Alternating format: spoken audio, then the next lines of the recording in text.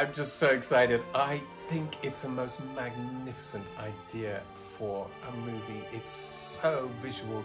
It's so exciting. I read the script and it's a page turner.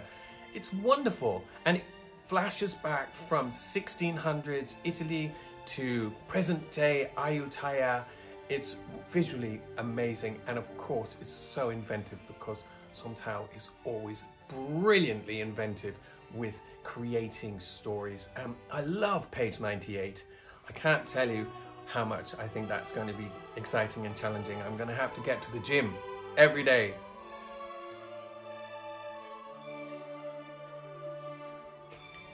But playing a composer is something I've done before. I played Puccini in a stage show called the Puccini Scandal. And next year we're going to the Wexford Opera Festival with myself as Puccini in a new show called Man of the Theatre. And actually next year is 100 years since he died, so it's a very special centenary. And I love playing composers. I find the whole idea of the compositional process fascinating, and they're often quite eccentric and rather egocentric too. Well, I think they're the same, but they're subtly the same because there's about 300 or so years between, maybe 400 years between these incarnations.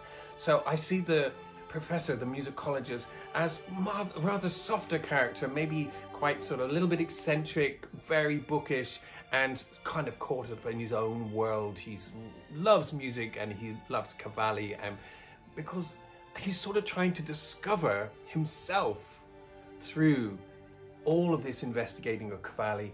He's really going back and trying to find the old truth of the person that he used to be. But it's more subtle than that because he doesn't really realize that is his journey. But the composer himself seems to have been a bit more rough around the edges, and very ambitious, to the point of being quite ruthless to get what he wanted. But perhaps that's part of being alive at that period where it was a tougher place to make your way. Yes, well, he was kind of eclipsed by his teacher Monteverdi. He was prolific, but maybe his music was more popular but less sort of memorable, because I do remember kind of some arias from Cavalli when I was at the Guildhall School of Music studying opera. I do remember some, but they weren't as memorable as the great opera composers on the other side, you know, the ones that followed, such as Handel and Mozart.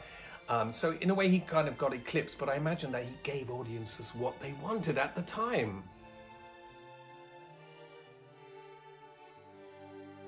I'm really very excited because being in this movie is really a lifelong ambition for mine.